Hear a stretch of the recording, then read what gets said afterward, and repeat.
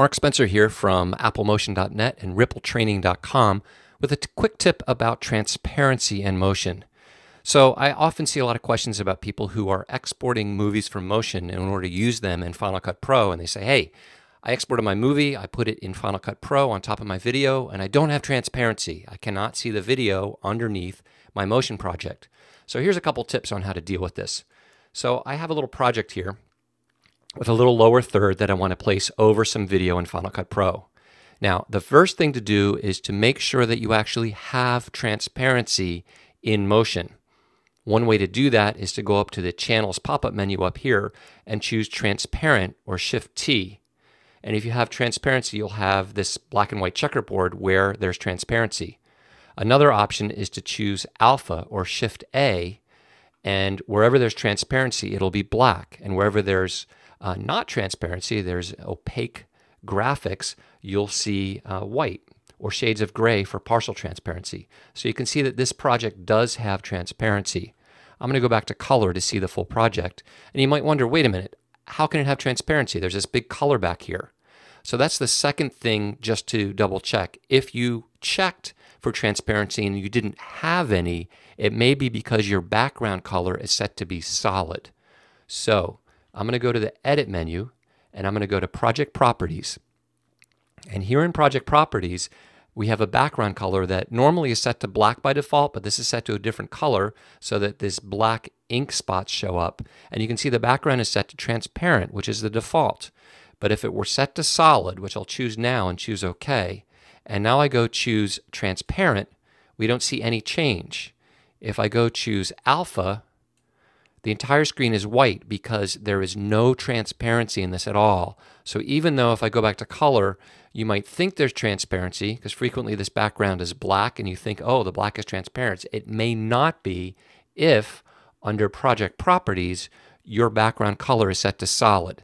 So that's the second thing to check. The background color should be set to transparent, and then Shift-A or Shift-T shows you transparency. Shift-C goes back to the full project. Okay, so now we know we have transparency in Motion. Great, that's the first thing. We're in good shape. The second thing to do is when you export, if you export, you want to export to a codec that supports transparency. And for a movie, there's really only two. So I'll go into the File menu and choose Export. And one of the options you can choose in this pop-up menu is Lossless plus Alpha. So if you choose Lossless plus Alpha, you'll get the animation codec. And you'll see it's got the alpha channel. That means the transparency information will be included in the movie that you export. This is going to be a very big movie, a very high data rate. You won't be able to play it back. It's not designed to be played back. You can then put that movie into Final Cut and render it into the codec of that Final Cut sequence. Now, what I really suggest instead of animation anymore is instead you choose Apple ProRes 4x4. This is called 4x4 here. And the 4 4s are, it's in full 444 color space, and the last 4 is for the alpha channel. So this includes an alpha channel. So if I choose it, you can see 8-bit color plus alpha. The reason this is better is it's a more lightweight codec. It's virtually lossless, but you can actually play it back. It's not going to create as big a file. So that's the second thing is first you have to have transparency. Second, you need to export to a codec that supports transparency. I'm going to cancel that because the third thing is you don't necessarily need to export a movie at all. And this is generally what I try to point out to people is, look, don't even bother exporting a movie. If your destination is Final Cut Pro, just save your Motion project and bring that Motion project itself into Final Cut Pro. So we can save this project here, which I've already saved. Let's go over to Final Cut Pro, and I've imported the Motion project. And you can see right here the .motn extension. This is a Motion project file. I didn't render out a movie at all. So if I bring that Motion project file down into my timeline and put the playhead over it, you can see there that it has transparency because it's the Motion project file itself.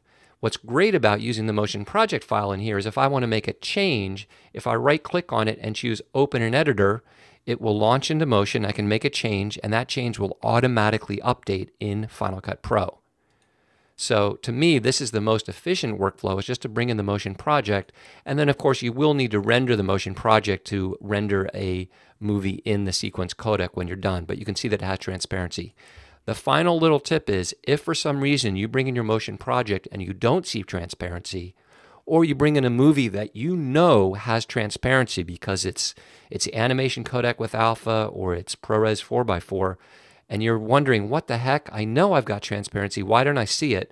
What you should do is right-click on that motion project or the clip and choose Item Properties. And in Item Properties, there is the alpha right here. And right here you can see the alpha interpretation is black. It's pre-multiplied with black. Sometimes this may not be correct. If I right-click on that, I have some other options. So if I choose None, you'll see that that transparency goes away. So this means that Final Cut is incorrectly interpreting the alpha channel of this motion clip, this motion project. So sometimes that can happen. So if you bring something in, you don't see the alpha channel, get the Item Properties, Command 9, or right-click on it, and then right here under the alpha channel, right-click and try one of these other options if it says None, and you should get it back. So between those different options, you shouldn't have any trouble getting transparency out of Motion and into Final Cut Pro. Again, my name is Mark Spencer from Ripple Training and AppleMotion.net.